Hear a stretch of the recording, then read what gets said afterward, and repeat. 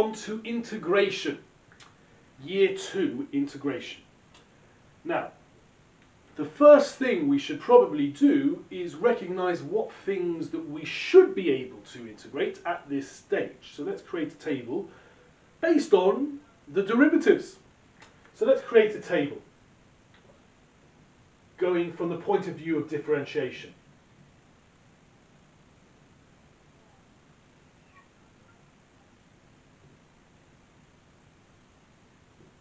Okay, so what sort of things do we know? So we've got the polynomial type terms. X to the power of n we know differentiate to n x to the power of n minus 1. And we've already looked at reversing that in integration in year 1. But we also know that e to the power of kx is ke to the kx.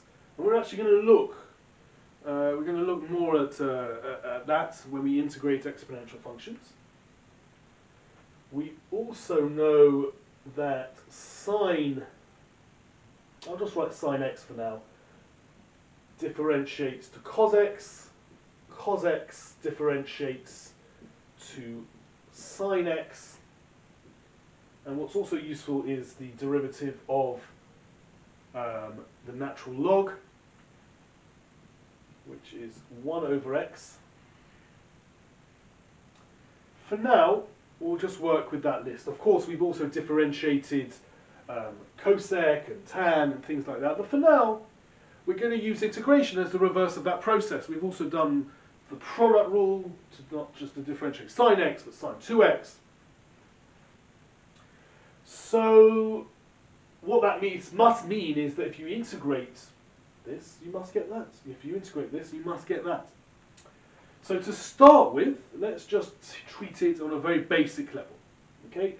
So with that, we can now put together a skeleton for some basic integrals. So what we can say is as follows. Now, what does that mean? If I've got f of x, and I want to integrate whatever's over in f of x with respect to x, that means that e to the x, because it differentiates to itself, it must integrate to itself. Okay, so that's not hard to see, that e to the x integrates to itself. Right, the tricky bit is sine and cos, because we're so used to sine differentiating to cos. Okay, if sine differentiates to cos, that means cos must integrate back to sine. Okay, so I'm actually going to write that here, that cos integrates back to sine. Now cos differentiates to minus sine, but integrates to sine. It's a little bit confusing, but you just need to get over that, because we're doing in reverse. So it makes sense that it's the opposite. So if you're used to saying, okay, cos differentiates to minus sine, it must be the same. Just reverse, it must be the opposite sign. S-I-G-N, as in the absence of a minus, in this case, in front. Now, sine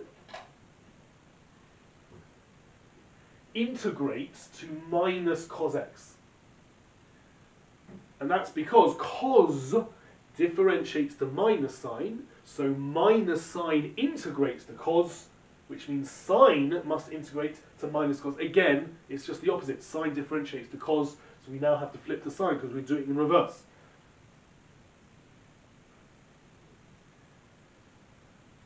So that's where we're at. I would like to investigate what happens when we integrate 1 over x. It's not quite so straightforward, it just goes straight to them. Okay, there's a little complication for us to consider. And what happens when we integrate e to the 2x? Okay, again, intuitively, it might be obvious, but I want to explore that. Okay, so let's look at that now.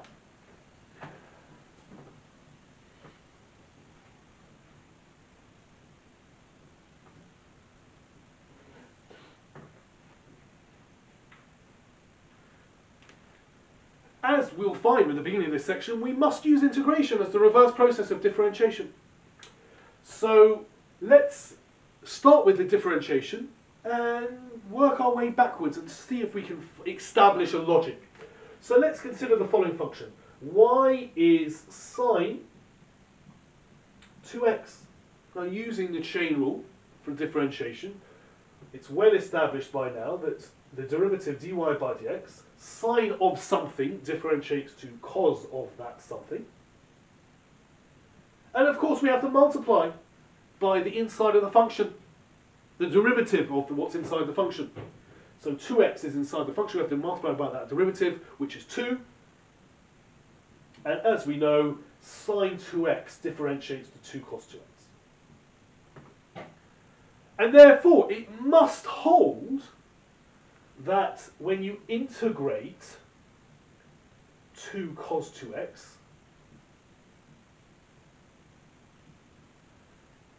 that I end up with sine 2x. Of course, we're integrating, so there must be a plus c here.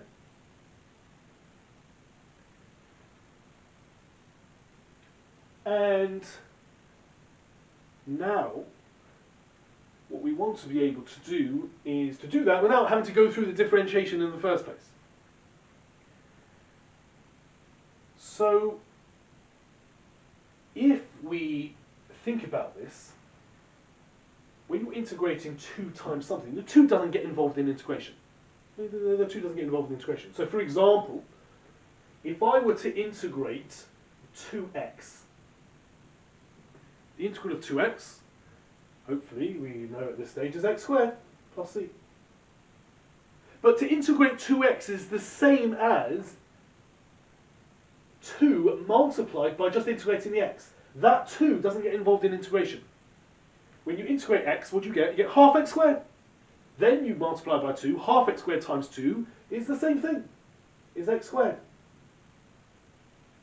Which means that if you have coefficients of terms, they don't get involved in the integration. You can actually take this out. You can write the integral of 2x as 2 times the integral of x. You can factor out the coefficients. So what I'm saying is, the integral of 2 cos 2x actually is the same as 2 multiplied by the integral of cos 2x, which using the reverse of differentiation is sine 2x plus c. And because that's a factor, it's just literally the number 2, I can divide both sides by 2, which means that the integral of cos 2x must be this divided by 2. Sine 2x, because I got rid of it here, so I have to divide it on this side, plus c. So cos 2x integrates to sine 2x divided by 2. Right, now let's try and summarise that without having to go through differentiation and then playing around with it. We're just investigating it for the first time. Okay, so just to summarise, we've differentiated sine 2x to 2 cos 2x, which then followed that the integral of 2 cos 2x must be sine 2x, and then we just established, if you didn't realise already, that doesn't get involved in integration. I can take that out as a factor, and then I can divide through to get the result that cos 2x integrates to sine 2x plus 2. That's sine 2x over 2 plus c. Now, in our previous board, we already established that cos integrates to sine, because sine differentiates to cos. So how can that division by 2, how can I recognise that without going through all of this long process? So in fact, we call this the reverse chain rule. The reverse chain rule. Why? Because in the regular chain rule for differentiation, where does that 2 come from? It comes from differentiating the 2x. Because the inside of my function is not just x, I have to differentiate sine like normal and then multiply by this derivative. 2x differentiates to 2. So here, because it's integration and it's in the reverse, I must do the reverse. Cos of something integrates to sine of something. But then instead of multiplying by the derivative of 2x, you then divide. So it works exactly the same, and I call this the reverse chain rule. So let's just do a few examples to make that clear. Reverse chain rule. So it works the same way, just in reverse, as the name suggests. So I'm integrating sine of something. Now, again, let's not get confused. Sine now differentiates to cos, we know that already, but it integrates to minus cos, because cos differentiates to minus sine. So flip the minus on each side. So the integral of sine is minus cos. So sine of something integrates to minus cos of whatever's inside that function. Now with differentiation, we then multiply by the inner derivative. Okay? The derivative of this, which is 3, I would usually multiply it by 3. It's integration now. We're doing integration. So instead of multiplying by that derivative, we divide by 3. And of course add plus. Ideally this should be on the same line. I've run out of space. So minus a third cos 3x minus 2 all divided by 3 plus c. This one here, e to the something, remember, differentiates and integrates to itself. So e to the 1 minus 2x is e to the 1 minus 2x. If it was differentiation, I would multiply by this derivative. 1 doesn't differentiate to anything. Minus 2x differentiates to minus 2. I would usually multiply by minus 2, but it's integration. So we're going to divide by minus 2 plus c. At this point, I just want to mention I much prefer you to write this as minus a third cos 3x minus 2 plus c. And this one here, you could write as minus a half e to the 1 minus 2x plus c. It's not wrong, I just think it's a little bit neater to write it like that. Going forward, cos of a third x minus 2. Cos now integrates to sine. So cos of something integrates to sine of 1/3 x minus 2. Now usually we'd multiply by this derivative, the inner derivative, multiply by a third. Now we're going to divide by a third. And dividing by a third is the same as timesing by 3. So I need to squeeze a 3 in at the beginning. So that's 3 sine a third x minus 2. Of course, add plus c. Right, last one. 3x minus 2 to the power of 8. What do we usually do in differentiation? In differentiation, we bring the power down, reduce the power, and then multiply by the derivative. So we're going to do a similar approach, but we're doing integration. So instead of bringing the power down, what do I do in integration first? I raise the power up. So the bracket of 3x minus 2, we're going to increase the power to 9, divide by the new power, but in differentiation, we're not finished there. We usually multiply by this derivative, which is 3. So what do we do now? We divide by that derivative, divide by the 3. Now, because I've already divided by 9, if you want to then divide by 3, just squeeze the 3 on the bottom, but then multiply. You divide by 9. If you divide by 9 and then divide by 3, that's the same as dividing by 27. Okay, which becomes 3x minus 2 to the power of 9 divided by 27, and then you have your plus c. So increase the power, divide by the new power, but then divide by the derivative where we would usually times by the derivative. Now, you may have noticed that the examples I gave you involved linear functions inside sine, cos, e. So, for example, when we integrate e to the 3 minus 2x, we reversed the chain rule for differentiation. So we said e to the something integrates to e to the something. And instead of multiplying by the inner derivative, we divide. The derivative there is minus 2, so we divide by minus 2, and we tidy it up by writing minus a half e to the 3 minus 2x plus c. But all the examples I gave you on the previous board had linear functions inside them, and that wasn't a coincidence. What's very important that you write down is that integration in this manner, i.e. the reverse chain rule, only works when the inner function is linear. Notice for the regular chain rule for differentiation, we were able to differentiate functions where the inner function was nonlinear. We know how to differentiate now sine 3x squared plus 2 e to the ln cot x or something like that. That wasn't a problem. It was more involved, but it wasn't a problem. Yet for integration it is a problem. We cannot apply this process to integrate something like e to the sec x. Okay, will not work. And I want to investigate why that is. Let's go back to what I showed you not so long ago, when we started this idea, and let's explore why. We said that sine 2x differentiates to 2 cos 2x, which meant that 2 cos 2x must, by extension, integrate to sine 2x. Plus c, of course, but I'll leave that for now. And then we said, okay, well, I want to know how to integrate cos 2x. I don't want that 2 there. And we discussed that the 2 doesn't really get involved in integration. We discussed that. Okay, the integral of 2 times something is the same as 2 times that integral. So I can take that 2 out. So you can take the 2 out.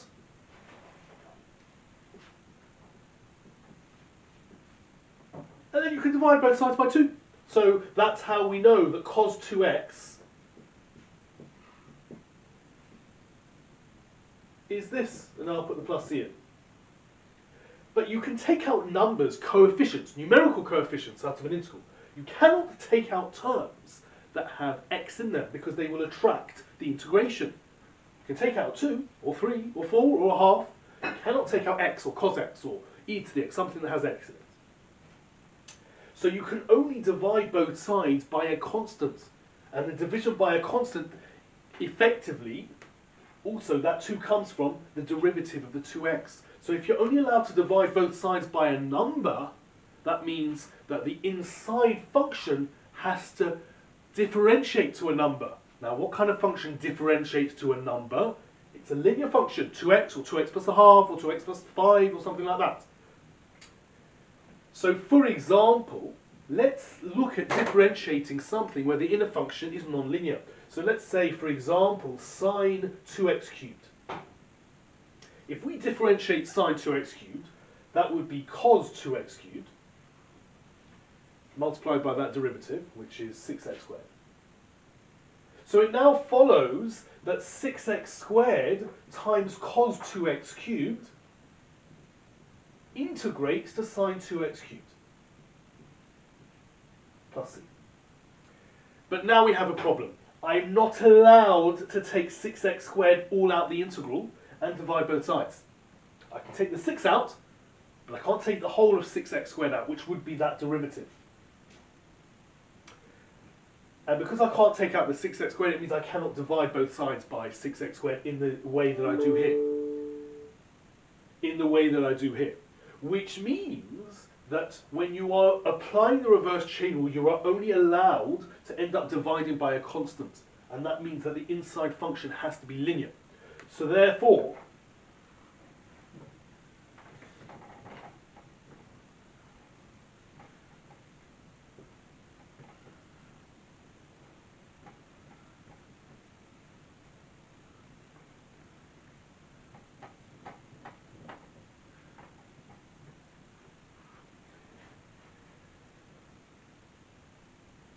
if I want to apply the reverse chain rule, you cannot use it for something like this. We'll have to think about something else. That's because the inside function of e is cos. That's not linear. I couldn't do this either. That's because inside cos is ln. Now that's not linear. However, if I do cos of 3 plus x, that's okay. Because inside cos is a linear function. You have to think, what's the outside function and what's the inner function? In the same way for differentiation, except for integration, if the inside function is non-linear, you cannot apply this, you cannot divide by this derivative. And that, because that derivative would be not a number. We just discussed you cannot divide by that. So what we can do is we can use the reverse chain rule for the following types of examples. E to the 3x minus 1. That's okay, dx. Inside the e is linear. Cos 5x minus 2. That's okay, because inside cos is linear. It has to be a linear function inside something you can integrate. Okay? It has to be, it can't just be any old linear function. It has to be something that you know is the differential of something else. Okay, that's okay. Like similarly for sine. I can also do, like we saw, 3x minus 4 to the 7. A linear function to the power of 7. We can do that. Right? If that was 3x squared, no good. I can't increase the power and divide by the new power and then divide by that derivative if it was 3x squared, because it would differentiate to something that is not a number. But as it stands, 3x minus 4 to the power 7, that's okay. We can even do sec squared of 5x minus 2, because sec squared, we know, integrates to tan, and inside sec squared is linear. So it would be tan of 5x minus 2, and then divided by this derivative is 5. Just remember, if you attempt to divide by a derivative that is not a number, well, you shouldn't be doing that. Okay, then you've gone down the wrong path. Okay, so that's what we're saying. That's a really important point. So make sure you've got it down in your notes. Reverse chain rule does not work if the inside function is not linear. It's only allowable if it's linear.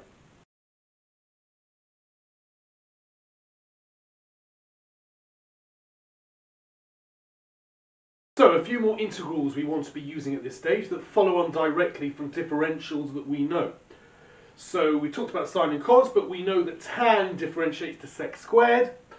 Hopefully we remember that sec differentiates to sec x times tan x, cosec differentiates to minus cosec times cot, and cot differentiates to minus cosec squared. Because cosec and cot differentiate to differentials with a minus in front, that means when we're trying to integrate them, we need to flip the minus to the other side.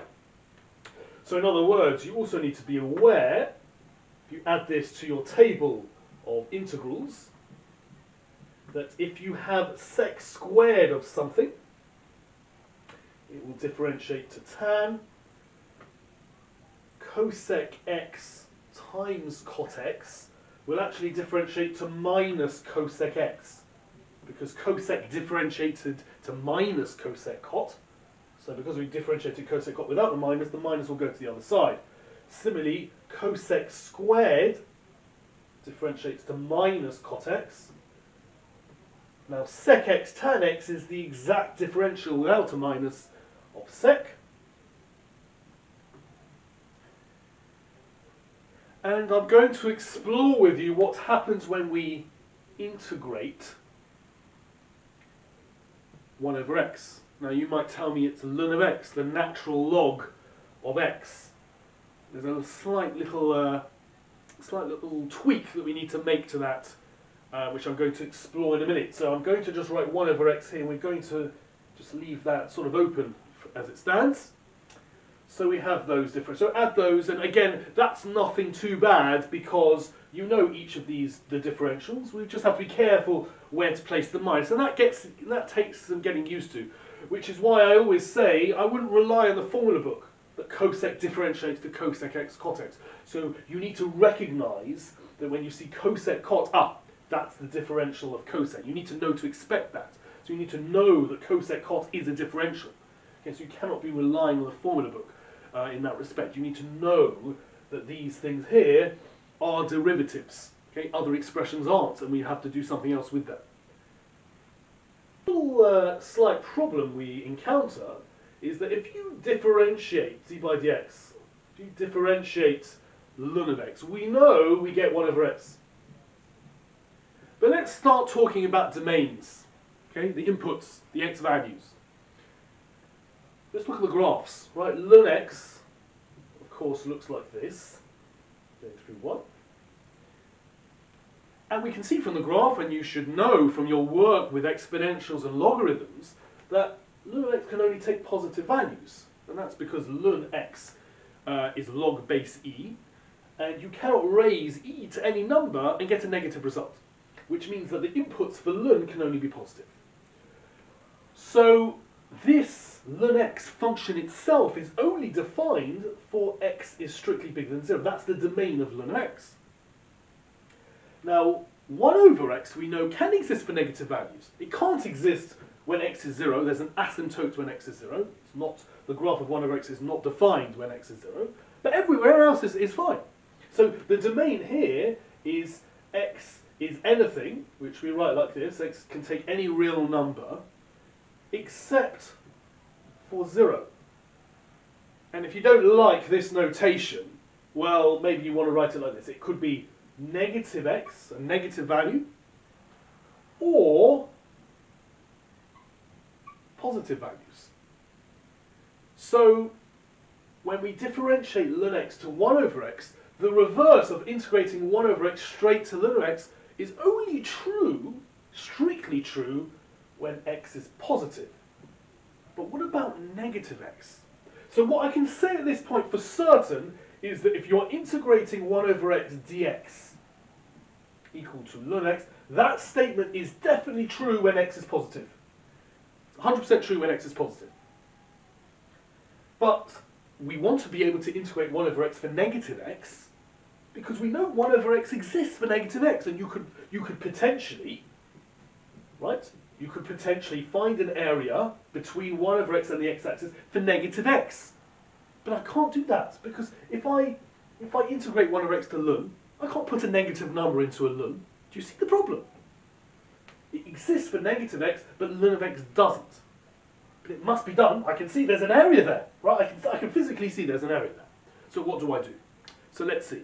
So to understand how to be able to integrate 1 over x for negative x when ln x is not defined for negative x can be done. And let me show you how. So let's differentiate ln x. Go back to differentiation. After all, differentiation and integration are connected. Okay, y is ln x. And dy by dx is 1 over x. Now, consider ln of minus x. Ln of minus x. Just a little bit of chain rule to do here. Then dy by dx would be thought of as follows. Ln of something is 1 over that something. So it's 1 over minus x. But I'll just stick the minus there. And we have to multiply by this derivative, which is minus 1. Now, minus 1 over x multiplied by minus 1 is, of course, 1 over x. So dy by dx is 1 over x when y is ln of minus x, and dy by dx for just regular ln x is also 1 over x. But let's go back to this ln minus x here. Some of you may be troubled by looking at ln of minus x. Now, ln we know can only take positive values. So ln of minus x can only possibly exist if x is negative. If x is positive, you're looking at a function that forces negative values into ln, which cannot happen, as we've discussed. So this bit here only possibly exists when x is negative, and this bit here only possibly exists if x is positive. I can't have the input of a ln to be negative. So it can't be negative here, and it can't be positive here. So x is positive here, and x is negative there. How do we combine these results together? We say as follows. Because 1 over x either integrates to ln x, or integrates to ln of minus x. I don't want to have sort of two options. I want to do that in one go. So we say as follows. The integral of 1 over x dx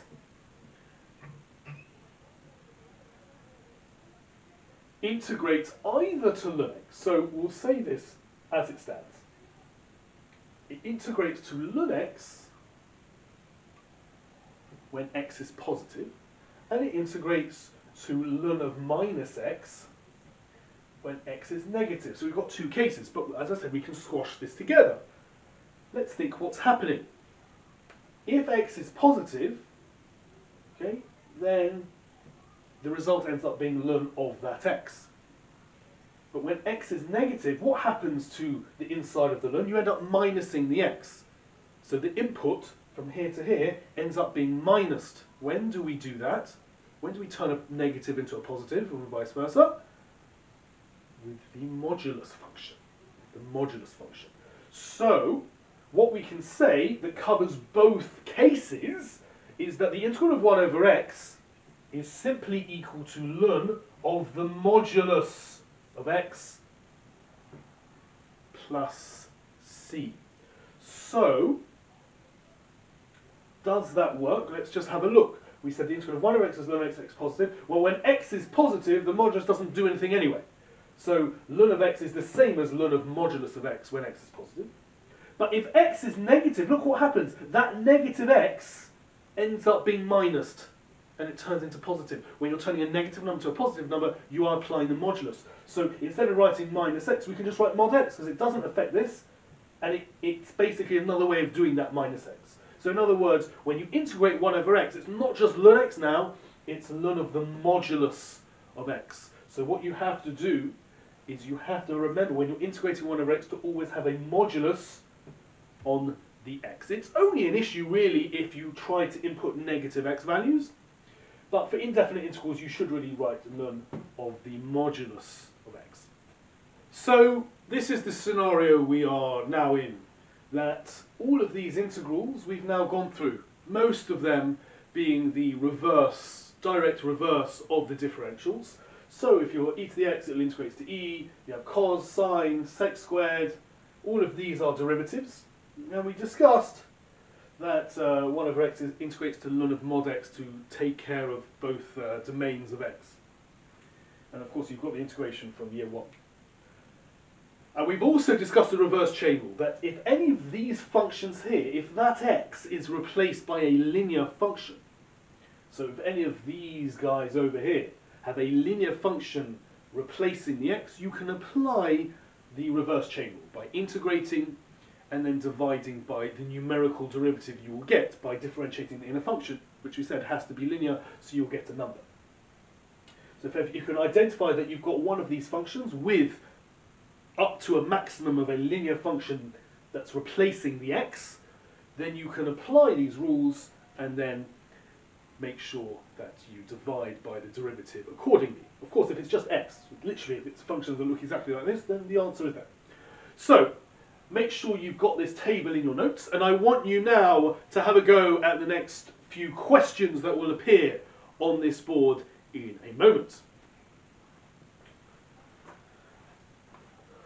So here we go. I've got 5 examples here. I'd like you to have a go. They all involve the reverse chain rule. So look at that table, try and identify which function you are integrating, and then worry about the inner function.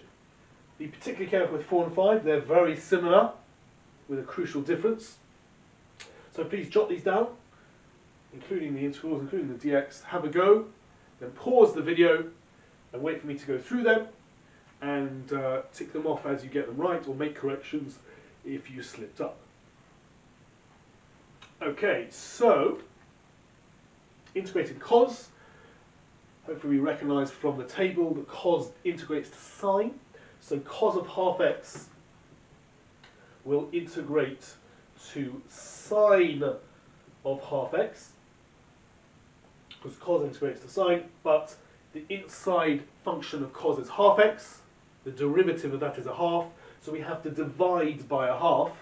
Divided by the half is the same as timesing by 2. And you get plus c. Of course, you could differentiate that and verify that it goes back. That's the answer, 2 sine half x plus c. The second one is e to the something. E to the something integrates to itself. But inside the e is 3 minus x. When you differentiate that, that's minus 1. And if you divide by minus 1, it's the same as just having a minus on the outside there. Be careful not just to integrate that to this and that without worrying about dividing by the derivative of the inside function. Right, this one here. So we've got something to the power of 5. Remember, something to the power of a numerical number is the basic integration from year 1. You increase the power, so I'm going to have 8 minus 3x to the power 6 divided by the new power. But we don't stop there, we have to look at the inside function. The derivative there is minus 3, so you have to divide by minus 3. We've already divided by 6. If you're dividing again by minus 3, you can just squeeze a minus 3 there, giving me minus 18. Remember, if you have a minus on the denominator, just bring that minus up. It's just neater. So it's minus 1 over 18, 8 minus 3x to the power 6. I'll put the final answer. So you've got minus 1 over 18, that's that bit there, 8 minus 3x to the power of 6, don't forget, plus c. Okay, 1 over 4x plus 1, I have to be careful. 1 over something corresponds to the integral in the table, 1 over x. 1 over, so remember x now has been replaced by this linear function. Now we said 1 over x is ln mod x plus c.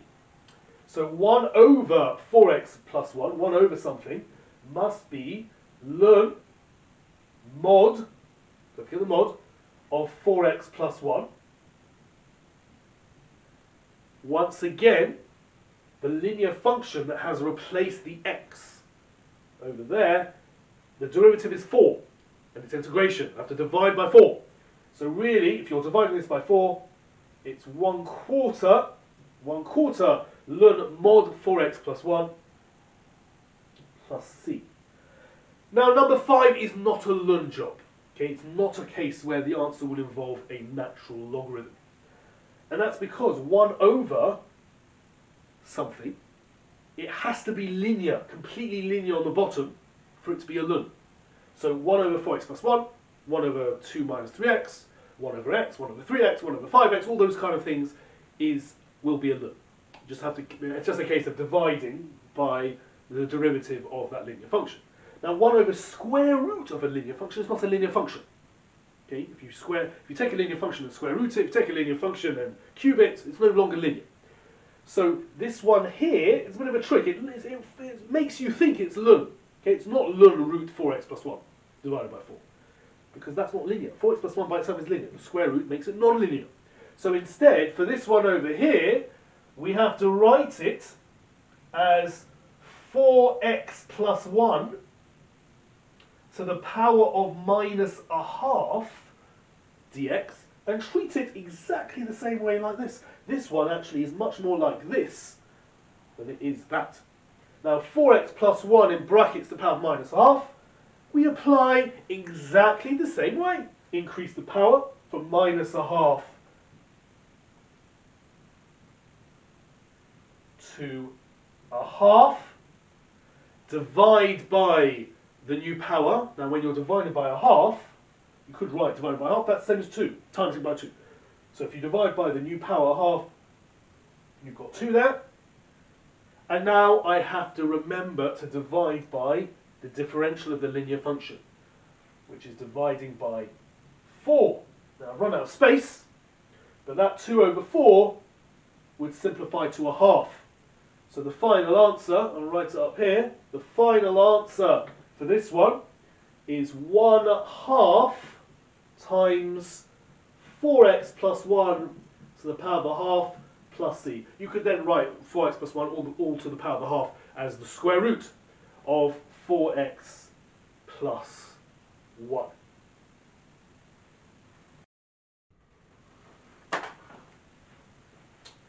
Okay, so 3 more questions. 3 more questions for you to do. Be careful with them. Each of them should only take 2 lines because you're just identifying which derivative, which antiderivative rather, to apply. But just be careful with the inside functions. So have a go with these 3 questions. Pause the video, press play when you're ready, and I'll take you through them. Okay, so you need to recognize that sec and tan of the same input would work if it was different inputs. So sec of something times tan of the same something is the derivative of sec. So that integrates to sec. So we've got sec of a third x. But the inside function, which is the same function in the sec and the same function in the tan, is a third x. When you differentiate that, you get a third. But we're not timesing, we're not differentiating. We're integrating. So you don't times by the third, you divide by a third. Divided by a third is the same as times by 3, so we've got 3 there. Plus c, that's the answer to that one. 3 sec, 1/3 x plus c. Right, 8 sec squared. So first of all, the 8 in the front will just sit there. We'll just put an 8 in the coefficients. I'm not going to worry too much about that. Remember I said you could even take the 8 out and bring it back later, but I'm just going to let it sit there. When you integrate sec squared, Hopefully we recognise sec squared is the differential of tan. So sec squared would integrate to tan. I'll not forget the 8 is there as well. So this would be 8 tan, just tan, of a half x. But inside the function of sec squared is a half x, which is linear. That differentiates to a half. And we'll be dividing by a half, which is the same as timesing by 2. There's already 8 there, so I'm going to have to times that by 2.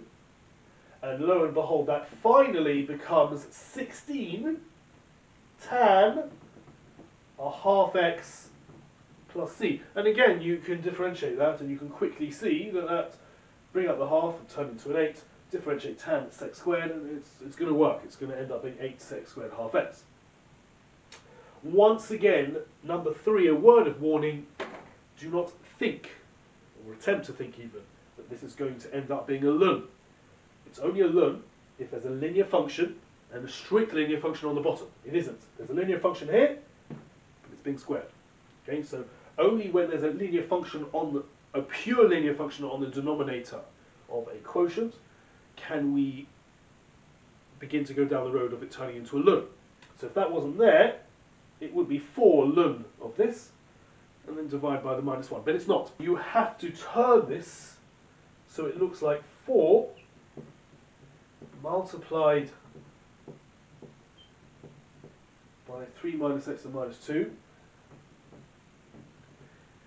dx. There's no good having it as a function unless, sorry, there's no good having it as a fraction unless on the denominator is a pure linear function. No square roots, no cube roots, no powers at all. So we have to convert it out. It's only written like that to confuse you, to make you think to go down the path of a ln.